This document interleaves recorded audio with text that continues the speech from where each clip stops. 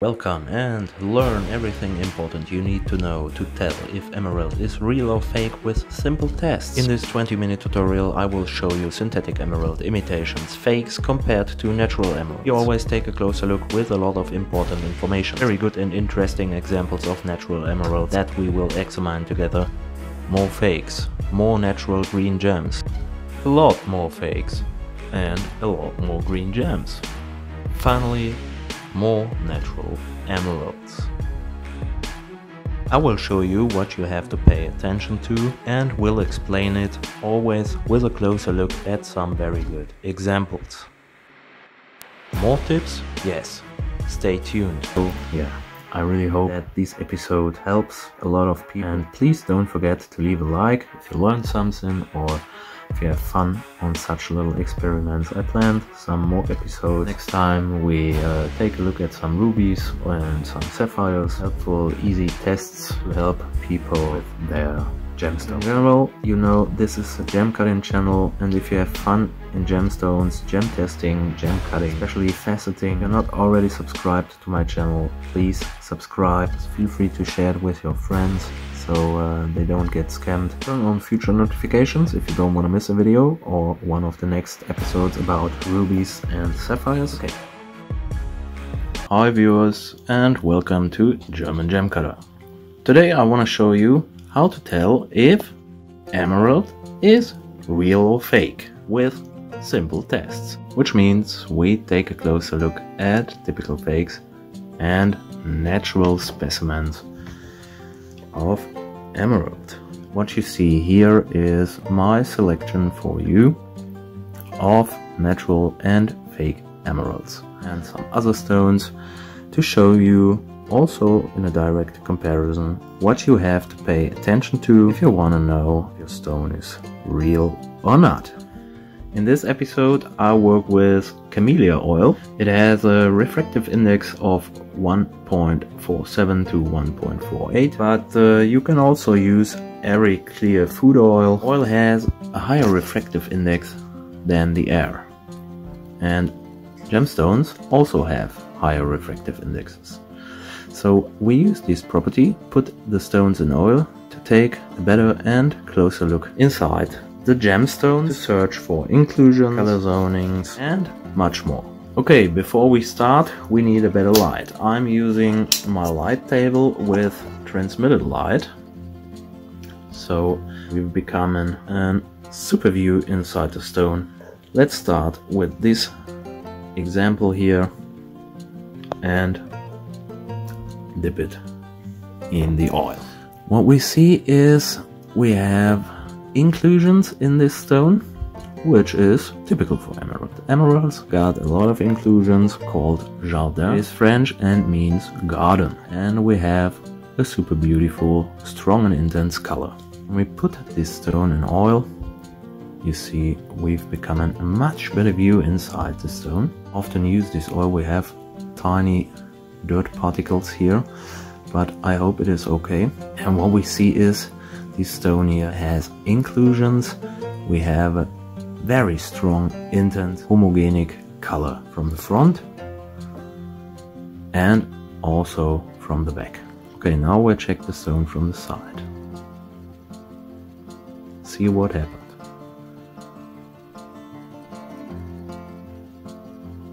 The stone is colorless. Why is the stone colorless? Because it is an assembled stone. You see, the crown is completely colorless and clear. The pavilion is colorless with some inclusion. Between the colorless clear crown and the colorless included pavilion, we have a layer of adhesive, green colored adhesive.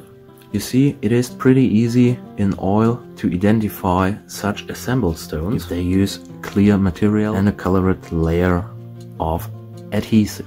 Okay, what it is, often for the crown they use materials they want to imitate, which means it can be a clear piece of beryl. When you made a thermal test it shows you beryl, but it is only an assembled stone. The color only reflects from this green colored layer here, and in the bottom often they use quartz with inclusions, and you see if it is set in jewelry, it is very hard to spot. Okay, now we know this is not a real stone. It is a perfect example for a typical fake of emerald. Here I have green gem with some cracks or inclusions, and will not have a homogenic color. In this piece we can see some color zoning. So what do you think? Is it a good chance that this is a natural gemstone, a natural emerald, or not? Let's check this stone in oil. We've got now a better view on all of these tiny little cracks and some bigger cracks, and what we see is, I hope that it is good to see on the camera. Yeah, not perfect, but I think you see it. You have to pay attention to a high concentration of color in these cracks here. It is not a real emerald, it is a dyed quartz. Well, we know that this quartz is dyed because we have a very intense green, strong color only in these cracks, in these bigger cracks and in these smaller cracks. In Asia they use these quartz material to fake jade. In the rest of the world they try to sell this material as emerald. This is a good example. If you put such a stone in acetone, the color will be washed out. Next one, another emerald. And again we have inclusions and we have a wonderful color, wonderful intense green color. This stone looks very natural, but what it is? Let's check this. Okay, we have some reflections in these inclusions, which means there is a fluid inside them. This is a lab created emerald, which means it is a beryl, but it is a man-made beryl. It is not a natural stone, it is a fake. On the first view it looks like a natural gemstone, but as we see here, these strong intense homogenic color also here is an indicator for a fake stone. These lab created emeralds have the same properties like the natural emeralds, so we'll concentrate on the color. And I will pick up the next stone, which is a natural emerald. Let's take a look at it. What we see is we have a nice color in this piece and we have inclusions. And the best indicator between lab created material and natural material is color zoning. Look, here we have a super homogenic color, and here we see some color zoning. Here we have a sharp, brighter stripe. I will show you some more examples with color zoning to show you what you have to look for. Look, the left piece here is from the SWAT area in Pakistan, and this one is a Brazilian emerald, natural emerald. Look for such zonings. This is always a good indicator for a natural gemstone. You see all over the stone we have this homogenic intense color. I hope you see it good. The sharp color zoning here is a good example, but also such color zoning like this is always a very good indicator for a natural emerald. And now I will show you some more specimens of natural emerald. This is a good example. Made a direct comparison with these fake emeralds. Also this one here, this intense piece here. In natural emerald you often have white and dark inclusions, not inclusions with such intense greens like this. It is not really good visible on the camera, so I will show you some photos. In the center of this picture you see the dyed quartz with the intense green cracks. Our natural emeralds are all around the dyed quartz, and what we see is inclusions in the natural material looks more grayish green. But we also have some darker inclusions, and it is very hard to see the difference between the natural material and the dyed quartz. Let's get a little bit closer. We can't see it very good because the color of the emerald shines through the inclusions, due to the transmitted light. If you can't see the difference with the naked eye, remember the acetone. Wrap the stone in a paper tissue, soak them in acetone and place them in a small closed jar. Wait a few hours for the color of the fake stone dyed off on the paper tissue. Okay, let's go on. This here is a top colored stone, and also in such tiny pieces you see often color zonings and typical dark and white inclusions. Up to this point I only talk about white and black inclusions because I wanna make this test as simple as possible to help people identifying their stones. Let's make a quick journey to the world of inclusions. There are a lot of different types of inclusions. When I talk from white inclusions, I mean little cracks, little cavities. They contain liquid, gas and solid phases like crystals, minerals. And when I talk from black inclusions, it is because of these transmitted light.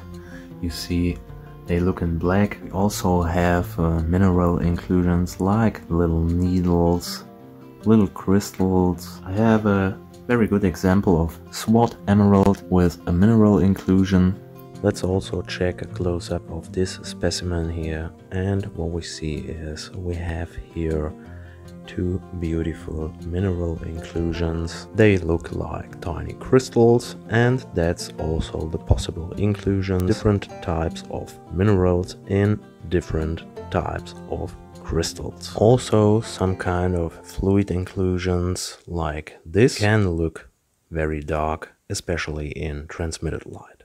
Okay, let's go on. If you're really interested in inclusions, I can highly recommend Hyperion. It is a Gemology inclusion search engine by Lotus Gemology. They have hundreds or thousands of photos of inclusion. They've made incredible photos. With a microscope you will find a lot of different types of inclusions. You can take a closer look at mineral inclusions, at little cavity which contains liquids like water, gases, solid phases like crystals. A classical two-phase inclusion is a little cavity filled with some liquid in the gas bubble. If you have more than two phases, we talk from a multi-phase inclusion. All of this you can learn, and you see super cool examples of such inclusions at the Gemology inclusion search engine by Lotus Gemology. I don't want to make it too complicated here, so I talk from white and black inclusions.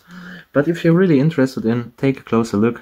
The link you will find in the video description down below. It is really highly recommended. We are now a little bit better to tell the difference between synthetic materials like this one, fakes out of quartz, assembled gemstones. If your stone have color zonings, if your stone have inclusions, it is not easy to say it is really an emerald, because we have some more possibilities. I don't want to show you all other natural green gemstones because this is too much. I have some pieces here which you see very often where people think, oh, it's a green stone, must be an emerald. But this piece here, we have some bubbles on the stone.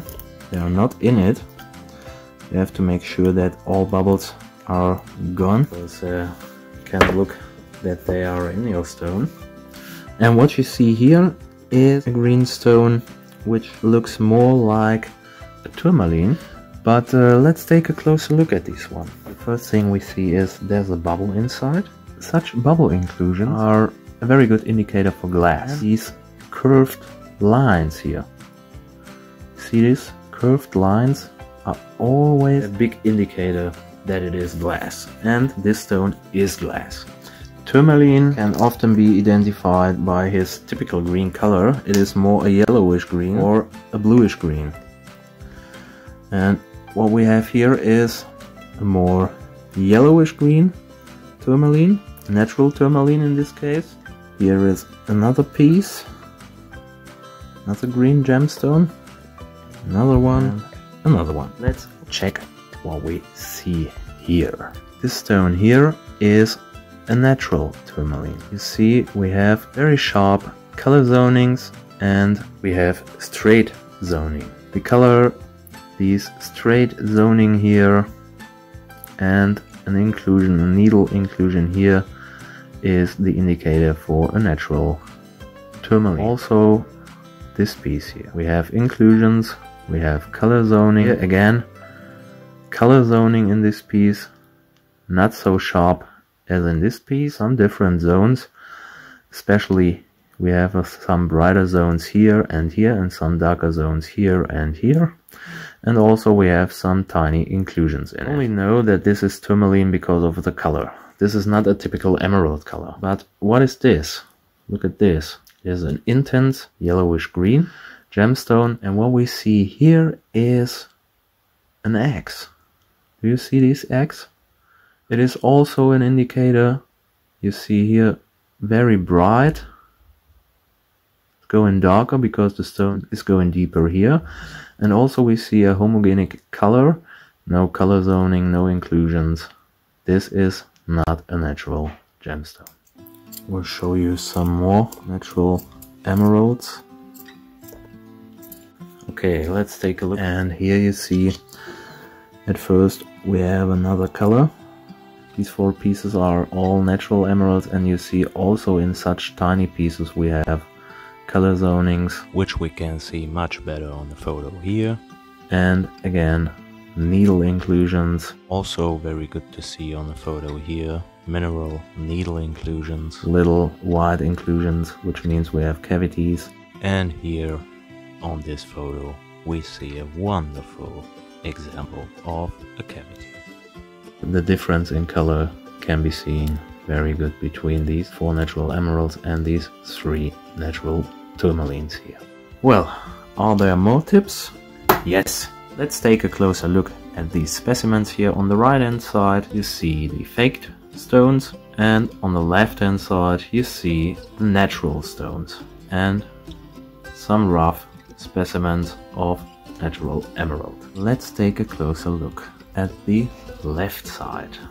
Here you see this specimen, very good color. Also this one and this one, not top color but a very good color. Top colors are very expensive, also clean materials are very expensive. Such small stones are also not cheap. You see all these fakes here, without this one here. All these faked emeralds here show us the most expensive color of emeralds. A super intense bluish green, typical emerald top color. It is super often that faked stones should imitate the top qualities of a gemstone, of a natural gemstone, which means often high clarity and super intense colors. If you have such stones, be critical, because stones, and especially emeralds with a super color and clear like these pieces here, can cost very fast a lot more than $10,000. And as a gem cutter, I have another tip for you. Take a closer look at the shape. You see, all of these stones have a good commercial shape. Very often you have them in standard sizes and you have good symmetric cuts. That's another indicator. If you have a clear stone in best color with a symmetric cut, be critical. What I want to show you is the shape of the stone. Look, for me as a gem cutter, it is not a perfect shape, but let's try to see it with normal eyes, not with the eyes of a gem cutter. The shape is good. We have a good symmetry, and often you have, when they are natural, very strange shape. Especially such tiny pieces here are cutted on size and they try to get the best out of it. So you have really strange shapes. Look, this drop here is extreme flat. You see, they cut it out of a very crystal or piece of natural emerald. It is very flat, way too flat. And here, the symmetry is good. See, not too flat. Okay, let's take a look at some square cuts, some emerald cuts, square emeralds. And also here, on this example, you see we have a good symmetry. Look, this one here has a very thick girdle outline, you can take a look at facetdiagram.org. And there you will find a lot of faceting diagrams. I would recommend that you take a closer look at some commercial cuts, at the designer cuts, get a feeling for the right symmetry, for the right proportions of a gemstone. And here you see in the light reflection, look, the girdle outline of this stone is about a third of the complete thickness of the stone, which means it is much too big. It is because they cut them on weight, and often you have some odd crystals like this here. Oh, take a look at this one. We have no crown on this piece. It is just a table facet and a super big pavilion. Often you will find strange shapes like this, and this is also and always a good indicator that you have a natural stone. Often they are not in calibrated sizes because they try to cut it on weight, a maximum amount.